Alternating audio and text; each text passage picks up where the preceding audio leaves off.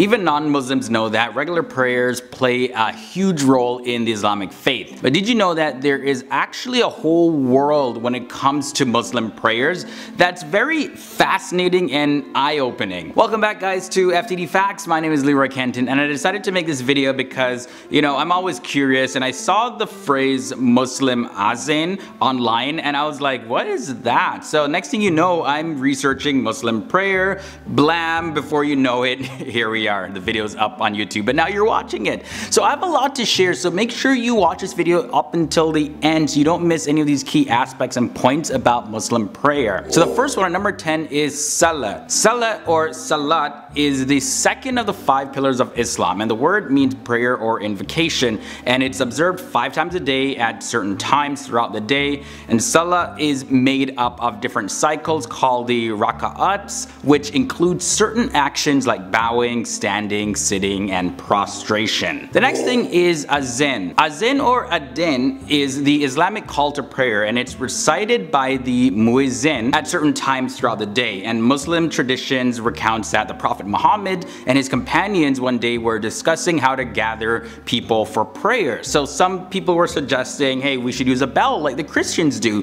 Other people were like, well, let's use the ram horn like the Jews do. So now the main purpose behind the azan is to make an easy summary of the Islamic beliefs available, as well as a daily reminder to pray.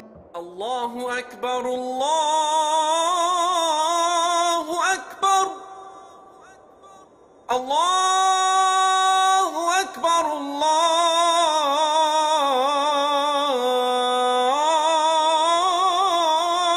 Akbar.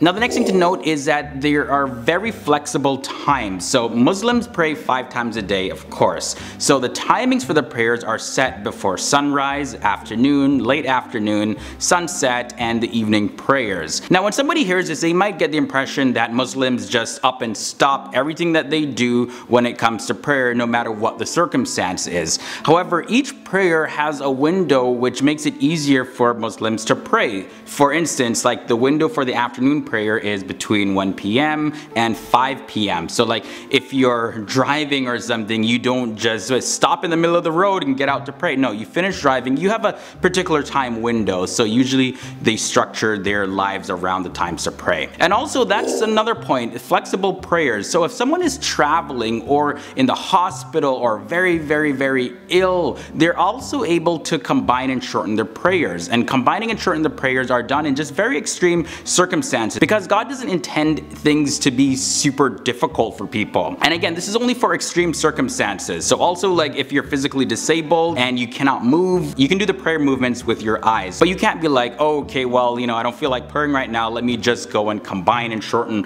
prayers because it's easier and convenient for me. No, only in extreme circumstances where you're just not able to pray. The next thing to note is that prayers are done facing Mecca. So Muslims around the world all face the city of Mecca when they perform their prayer. And this is meant to really instill a sense of unity among Muslims. It also helps turn people's heart towards Kaaba, which is the holiest site in Islam. Now, one thing you gotta make sure that you understand is that Muslims do not worship the Kaaba. It simply just serves as a focal point, and it unites their prayer and praise to God despite their cultural or geographical differences. Halfway in, prayer also keeps God in mind at number 5. So the easiest way I can put this is like this. If you love or you care about someone, they're always on your mind, right? And you really value that connection that you have with them. So prayer keeps Muslims in touch with God and keeps Muslims constantly reflecting on their actions. On top of that, Muslims are encouraged to pray in a bigger congregation because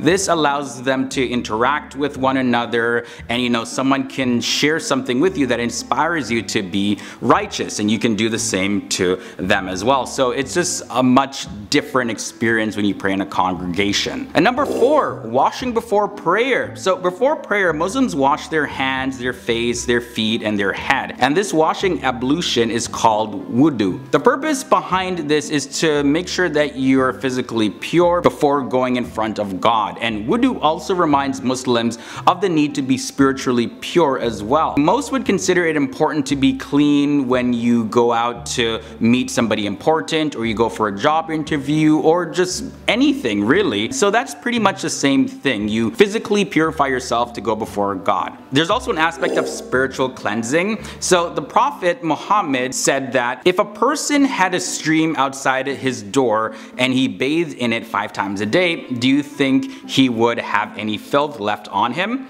And the people said, no filth would remain on him whatsoever. Then the Prophet Muhammad said, this is like the 5 daily prayers.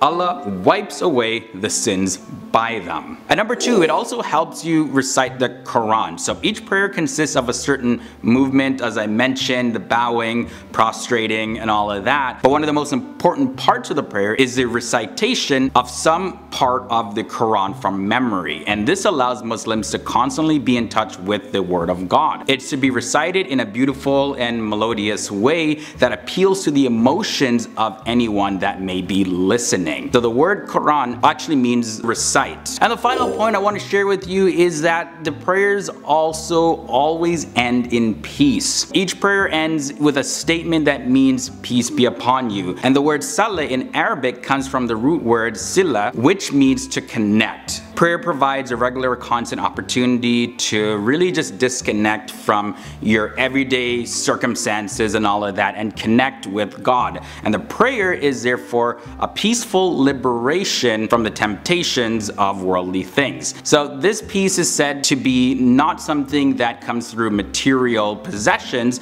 but can only be found when you disconnect from everything and connect with God. So guys, those were 10 things that you need to know about Muslim prayers. Of course, there's so much more that can be said about this. So let me know down below in the comment sections, if you are a Muslim, what other things about prayers do you think everybody else should know? Sound off down below. And if you enjoyed this video, definitely check out a similar video. You can click on the annotation right beside my head right here. I'll also have a link to that video below in the video description section. And also my links to my social media are below as well. So hit me up on social media, Instagram especially. I do my best to try to respond to as many messages as possible. And as always, hit that subscribe button and ring that bell so you'll be notified of future FTD Facts episodes.